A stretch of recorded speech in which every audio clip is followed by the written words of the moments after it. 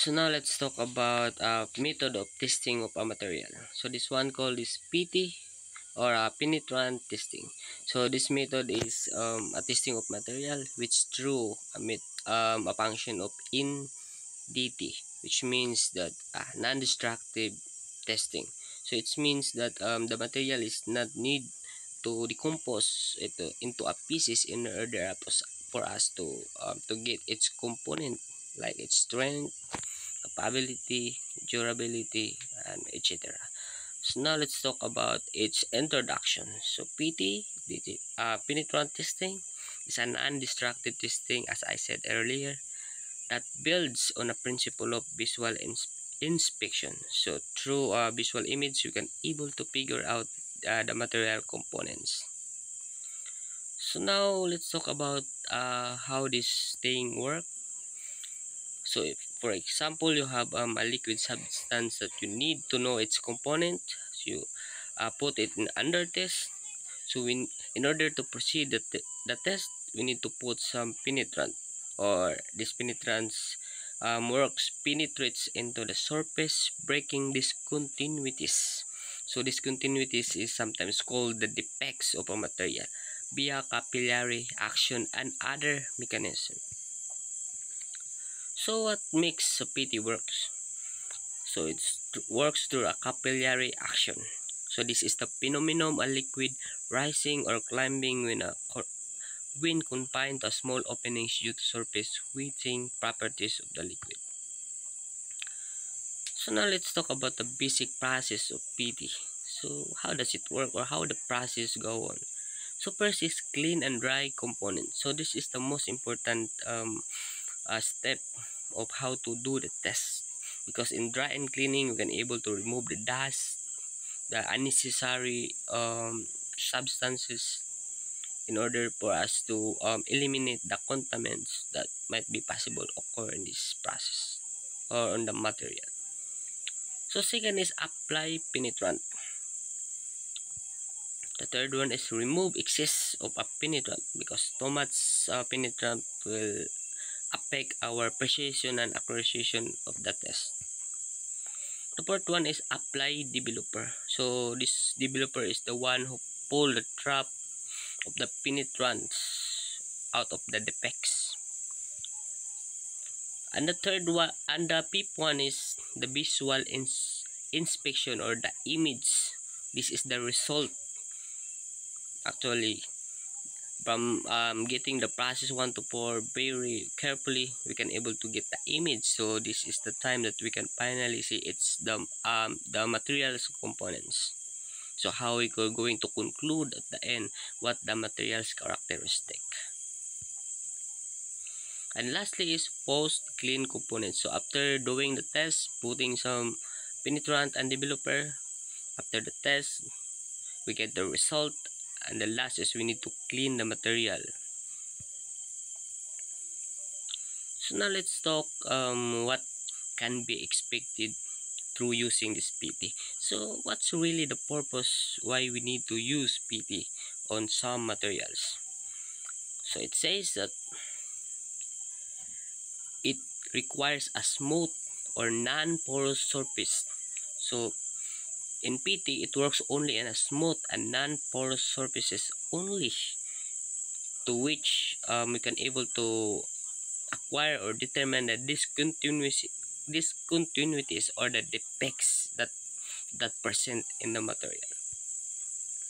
So what cannot be inspected via PT? Component with rough surfaces. So rough surfaces is not included on this test. As I said, only smooth and non-porous materials that could able to cover this kind of testing. Porous ceramic, like the glass type, is not included. Wood and other fibrous materials also not included. Plastics, because plastics can absorb or react with a penetrant material, so it is not good. It make worse about this thing. So the component with coatings that prevent penetrants from entering defects, a material that's coating, because coating is the one used to prevent corrosion. So in order to proceed with the test, you need to remove first the coat of the material before you're going to undergo the PT or the penetrant test. So now let's talk about the types of discontinuities that can be detected through using PT. First is rolled products. So we can able to determine its cracks, seams, laminations.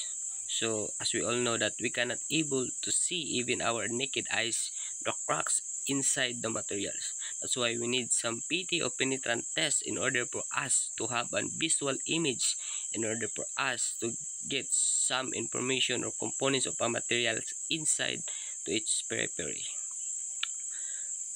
Second is casting. So casting is another kind of method of metal. So cold shots, hot tears, porosity, blowholes, then shrinkage.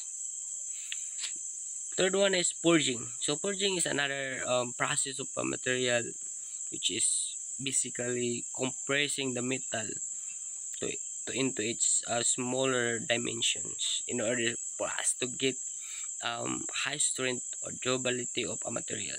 So through this PT test, we can able to determine its cracks, laps, external burst. Lastly is welds, or you know, the process of welding of a material. So through PT or penetrant test, we can able to determine its cracks, porosity, undercut, overlap, and lack of fusion, lack of penetration. And now let's proceed to choices of penetrant material. So there's actually two types of penetrant material. First is the fluorescent, second is the visible.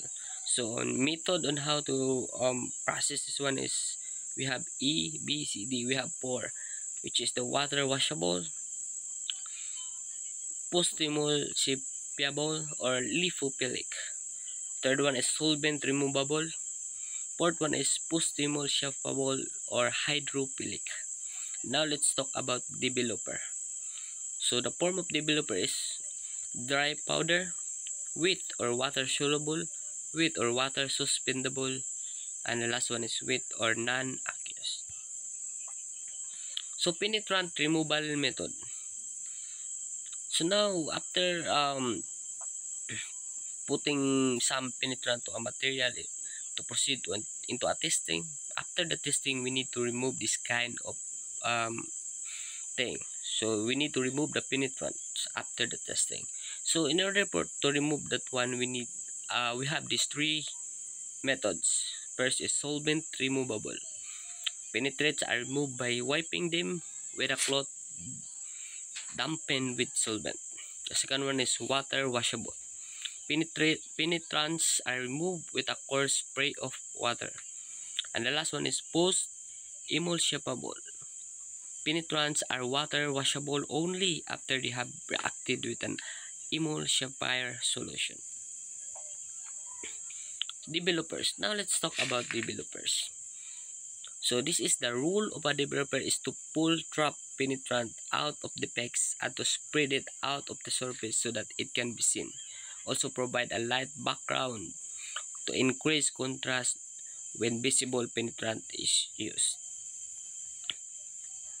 Now developer materials are available in several different forms. First is the dry powder. Second is the wet water suspendable. Third one is wet water soluble. So now let's talk about the step by step on how the penetrant testing.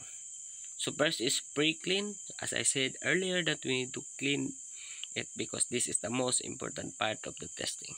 So apply some penetrant on the material.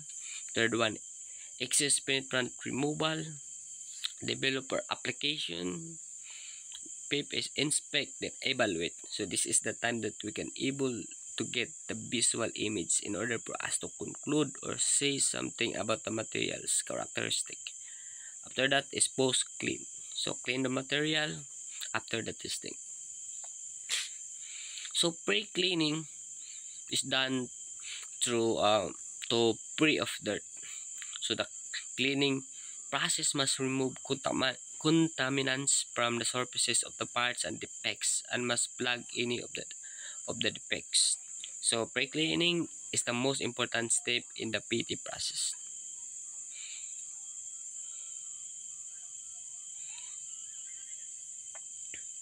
So let's talk about the application of penetrants. So we have brushing, spraying, dipping or immersing, blow on, and more, as what you can see in the illustration there or the picture. And then the removal of the excess of the penetrants, solvent removal, water washable, and post immersible.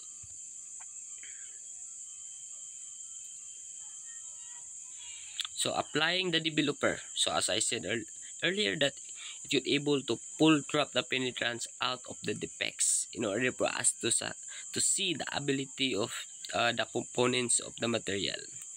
So through dry, wet, and non-aqueous wet. Last is inspection and evaluation. This is the time that we can able to determine the material characteristics. So as what you can see in the image,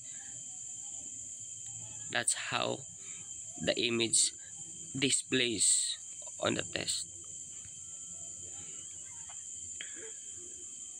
So a very important step of evaluation is to document findings on an inspection report form or other record keeping form.